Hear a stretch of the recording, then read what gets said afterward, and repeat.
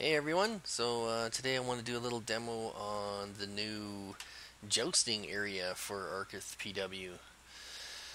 So I spent about the last week coding this all up and making sure it works flawlessly, and it's a really nice experience in the game. This is in my test module, but it's exactly the same. It's exactly the same in the official running module. Here we go.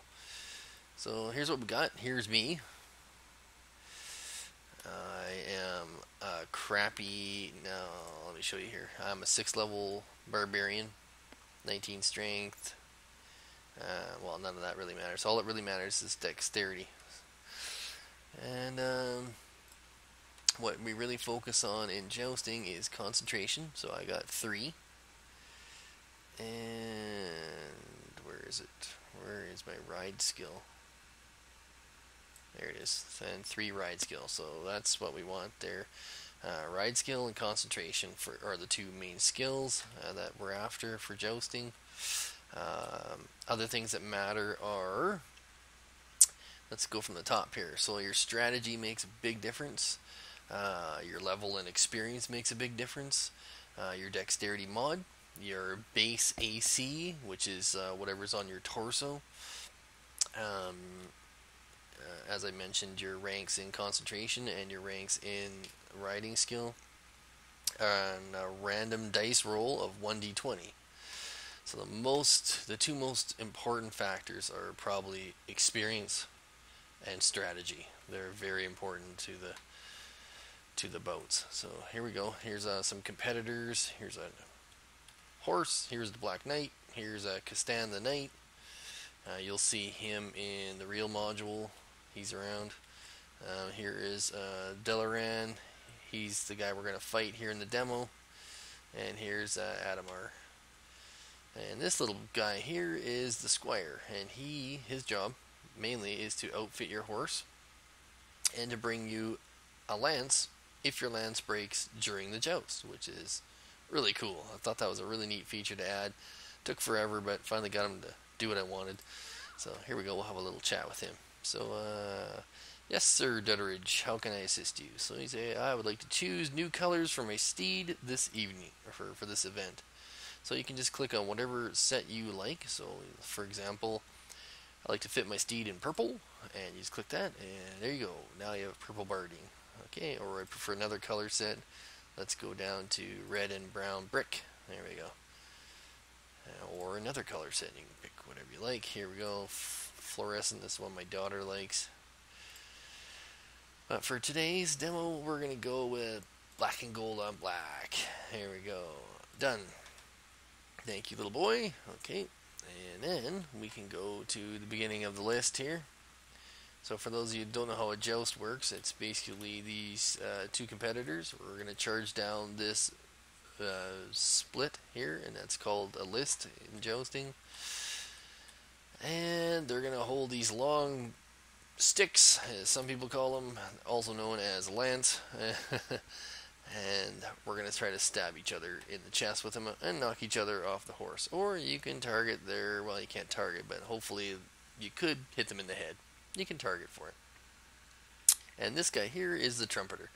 So he's going to play the trumpet at the beginning of each bout.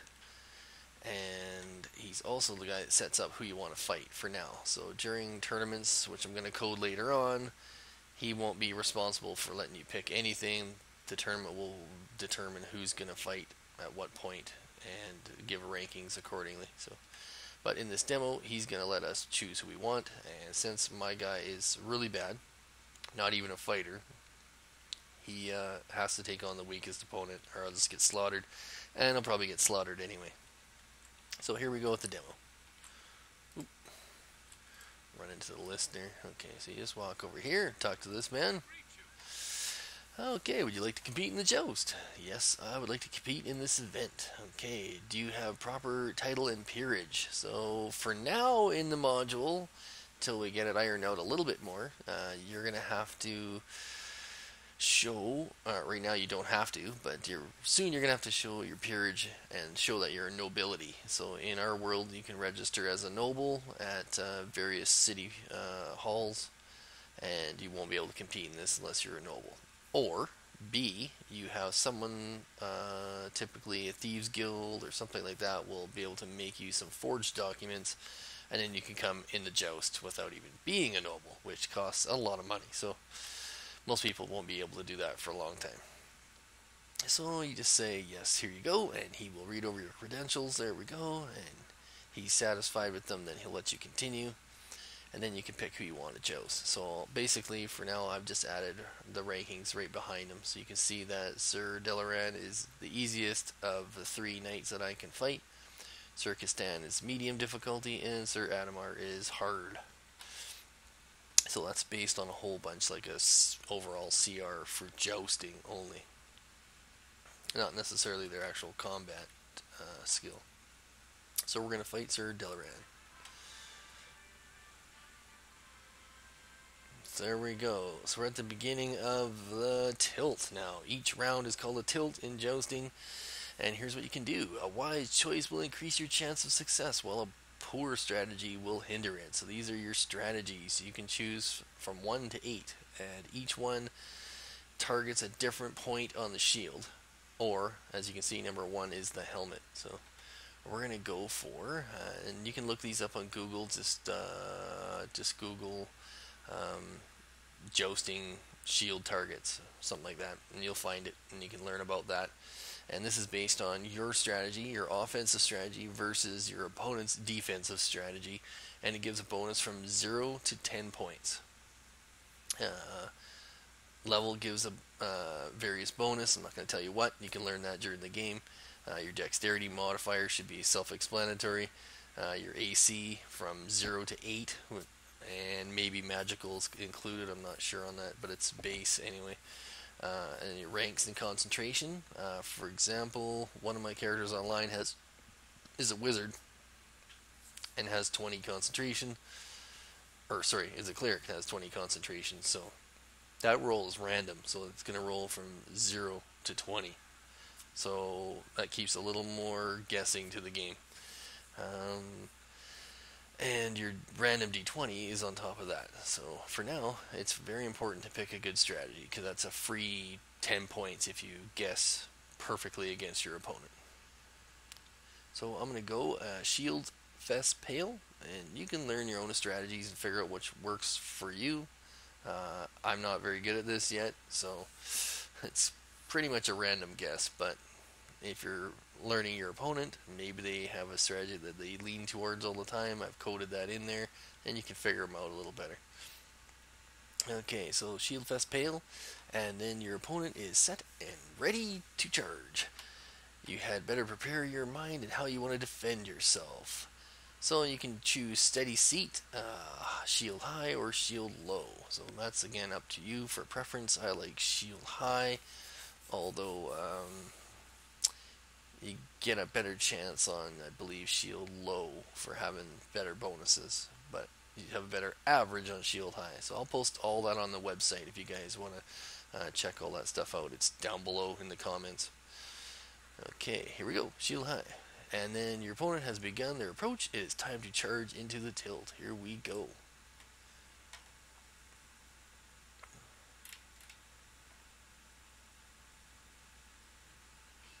Oh, he got me. Okay, so I didn't get knocked off my horse, but it was probably pretty close. So your opponent has scored 2 points on you. So each bout... Oh, he's laughing at me. They make fun of you too if you suck. So, and they also compliment you if you're doing well. And then at the end of each tilt, you get to re-choose your strategies again. And you can also move around your camera at this point, and only this point. So if you want to forfeit because you think you're going to lose and you don't want to be embarrassed, you can walk down to your opponent and tell him you want to forfeit. If you want to change, for example, right now you wanted to change the way your horse looks for some reason, you can go over and talk to the little boy and get refitted right now. But then you lose this dialogue. You would have to go down to that knight down there and ask him to continue the joust if his dialogue goes off. So Anyway, we don't need it to go off because we're just going to choose and go again here. So remember, each bout goes to 10 points, and that's what we're looking for. The two greatest point givers are dismount, so if you take your opponent off their horse, it's 5 points, and if you break your lance, it's also 5 points. So you can win a bout in one pass by breaking and dismounting. So that's pretty rare, but it can happen against better knights more frequently. So here we go. I'm going to pick Sinister Chief and Steady Seat. Off we go. Come on. We need a good strike here. Oh, he got me again. Damn it. As I said, I suck, so... Okay, so he just glanced me that time and got one single point. A glance is 1 point. Helmet contact is 2 points. Okay. And breaking a lance, as I mentioned a minute ago, is always 5 points, but it's stacked on top of whatever happened during it. So, for example, that he glanced me, but if he broke his lance doing a glance, he would get an additional 5 points.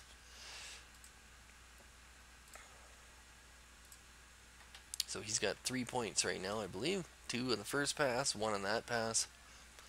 There we go. Come on, come on, come on. Oh, we both. Huh. That's very rare. That means that pretty much the numbers lined up exactly the same. Super rare. Yeah, we'll see. He's kind of dissing me there. Okay. So, that was a draw. No points to either side. That's super rare. I'm glad that's on film here. Barely ever happens. Oh, he got me again. This is a fairly long bout. So there you go. He's got a total of 4 points now. Tells me keep on trying. You're bound to get better. Yeah. We'll see. So that's also something you should mention. During these bouts, you actually, if you win, you'll earn some experience. So that's kind of nice.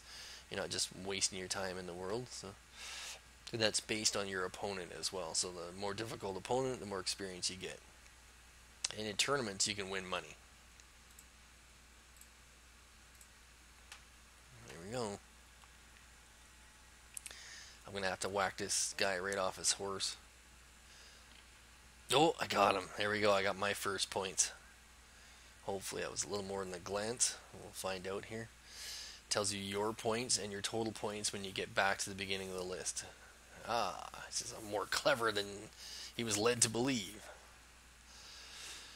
Okay, there you go. And you can see it down on the bottom here in yellow. 1 point awarded, total points 1. So I've only glanced him that time. That's all I've done so far. After this many passes, that's not very good. So I'm going to aim at his helmet here.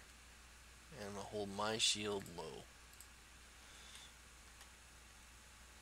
I don't get any bonuses on strategy for targeting his helmet, but if I hit him in the helmet... Oh, there we go. Oh! That was probably close to a dismount. There we go.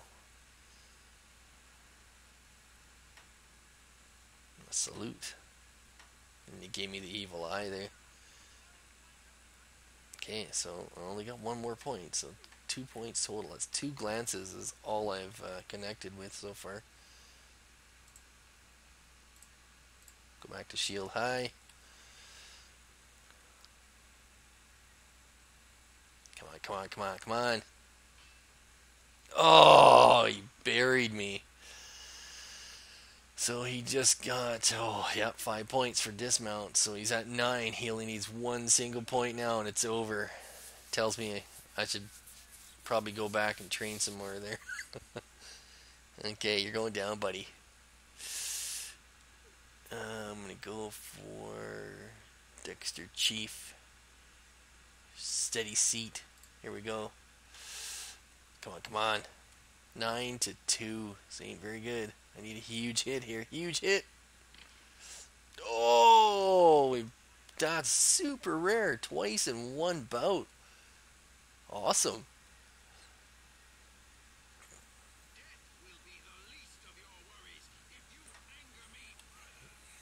he's getting pissed off now. So it's because he got no points. Shield Fest Pale and Shield High. Okay, here we go. This is a great bout, a very long one, so a good one to have on film. They usually don't last this long. Usually you've been defeated quickly. Oh, I got another point. Yes. Right on. Creeping up there. I'm surviving.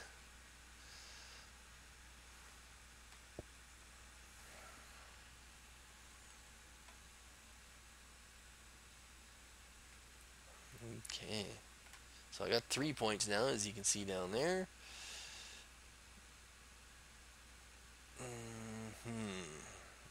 Hit him on a shield base, and I'm going to hold my shield high. There we go. Come on, come on, come on, come on, come on. Oh, he got me. So the bout is over now, which you'll see. So there you go. Your opponent has scored a total of 11 points, and that's the end of the bout when that happens. Yeah. I guess he was right. Anyway, you'll see what happens now at the end of the bout. A new dialogue pops up. The bout is over. You may proceed away from the list. Okay, so that's it. And he does exactly as he was told. He proceeds away from the list, and he's gone over to hang out with the other knights, or wherever he's off to. So that's the end of that. And then after that, you can go back and talk to the trumpeter again and set up another match if you like, and play as much as you like. So there's really no limits on that right now. Okay. The rules online has a big jousting sign at the end of the list, and you can go down there and read all the rules of the joust and learn all about it and learn how to compete at a high level. You can go into online. There's, I think it's in here too. Let's see here. Where are we at? Right around here for a second. I'm not sure if I put that in here or not. Anyway, there's a jousting tent online, and you can go in that jousting tent. Yeah, I don't have it here, I don't think. Yeah. Anyway, there's a jousting tent online. You can go in there, and there's a gentleman who supplies jousting armor, various weapons. You can buy a lance if you want. You can sell equipment there if you want, that kind of stuff. And you can purchase a horse in town at the stables back in the main part of Agoria. So that's where all this happens, is in Agoria. That's the capital city of Bryn. You start in Elspur in the game, so if you're new to the server, you're a long ways from Agoria when you start. There's various ways of traveling there. You can travel down the road the hard way and go on foot, or buy a horse in Elspur and ride out your way all the way to Agoria. Or you can hitch a wagon ride with the teamster. He charges a little bit of money, but it gets you safely there. You won't have any issues. Or you can go to the Mage Tower and go visit Pheloth and go to his teleporter, and that costs the most amount of money, but it's instant and teleports you usually from one mage school to another, or a Mage Tower to a mage school, or vice versa. Anyway, this is a lot of fun. Jousting is going to be probably one of the premier things that you'll see online, and it's multiplayer compatible, so people can sit there and watch you joust, and it's pretty cool to compete in. And we're also going to have, eventually I'll have some fans and stuff up here in the jousting stands and cheering people on and whatnot. That'll be fun. So anyway, enjoy yourself, and until next time, we'll see you online. Bye bye.